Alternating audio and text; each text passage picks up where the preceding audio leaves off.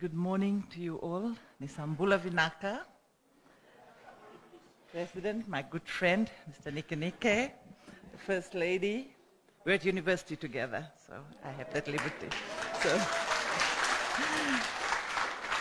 Ralph, of course, is here. I also want to acknowledge my Kevata, the public prosecutor, who I've worked with in the past here, Marilyn Tahi. And I think at the end of all this, we should give her a standing ovation. Your Excellencies, Juliet Hunt, esteemed guests, the trustees of the Vanuatu Women's Center, and all the women past and present who are here. We also acknowledge those who are no longer with us. I must say it's been a pleasure to work with all of you, and I see my old friends like Annie Philemon, Janet, the two Janets, and so on, still here, still strong. I had the pleasure of working with most of you over the last 30 years. And really a pleasure to be here today. Thank you so much. I'm so honored to be here in front of you all. I have written some notes because I can talk on and on, so I'm keeping it very short. This is such a momentous day for the Vanuatu Women's Center. Thank you for inviting me to this launch. You beat us to it. Wait for our 40th. But I'm so glad that you have brought it to fruition, an idea that maybe in a hotel room we gave birth to. And we are here today.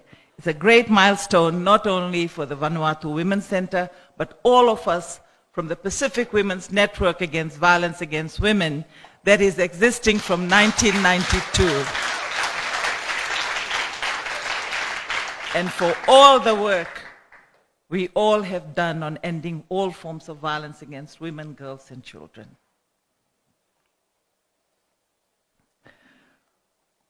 While we celebrate Vanuatu Women's Center's existence, we also lament the fact that despite our aim to work ourselves out of business one day, Vanuatu Women's Center is still here 30 years later. The Fiji Women's Crisis Center is still here 38 years later. The Family Support Center from Solomon Islands is still here 27 years later. And I also acknowledge Lorio, from the coordinator of the Family Support Center, who's here with us. And more organizations are being set up to attend to this, to ending violence against women and children. The work keeps increasing, new challenges keep emerging. This is the nature of our work. Violence against women is a terrible, deeply ingrained scourge in our society. And eliminating it is a work in progress in all parts of the world, not only in Vanuatu and the Pacific. And we're part of that world. Despite all odds, Vanuatu Women's Center has survived 30 years and grown and strengthened and continues to do so.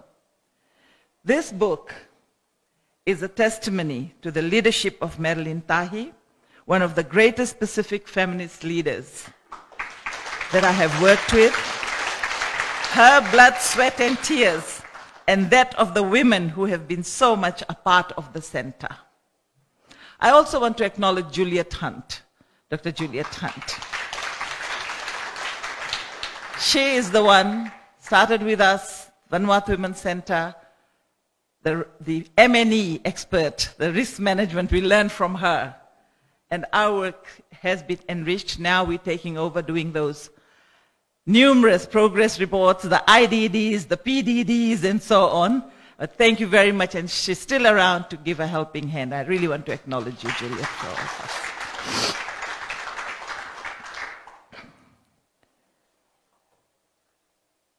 The book is VWC's story, and the story of the women of this nation, the women who work there and the women of this nation.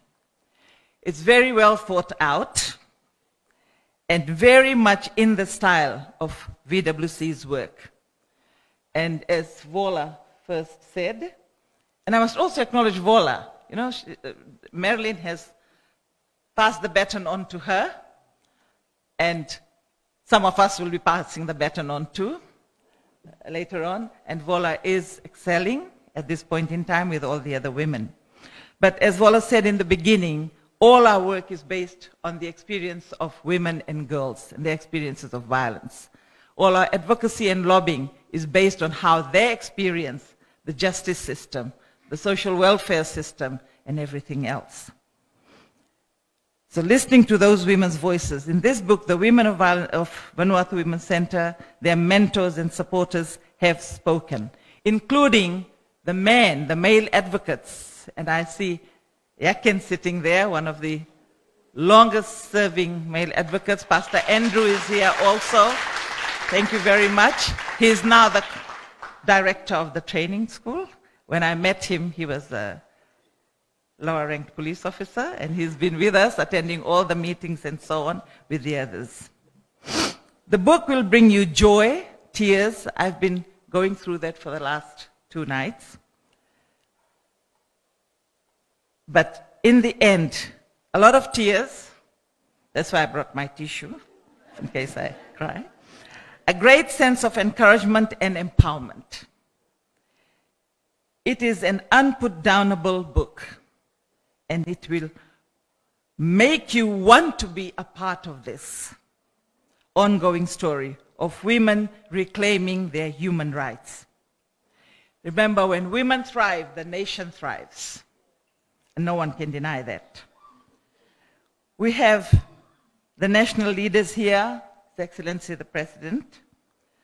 We've got political leaders here, we've got traditional religious leaders here, we've got the Commissioner of Police here, we've got the People's Prosecutor here. Please take a copy and read it of this book. You will also ask the question, what can I do? The book will make you ask that question, what more can I do? What can I do and what more can I do? And I leave you with that. I also acknowledge the Australian government, which right from the beginning, for us, over 30 decades of support. The first, when we were struggling, you know, when we started, all of us, Madeline, we paid, those of us who were in paid employment, not the home employment, but paid employment, we helped out with the rent, with the water bills, or our husbands did, or our partners did, all those things. Australia was the first country to recognize and offer multi-year funding. For the first time, violence against women in the Pacific was recognized as a human rights and a development issue, not a social welfare issue.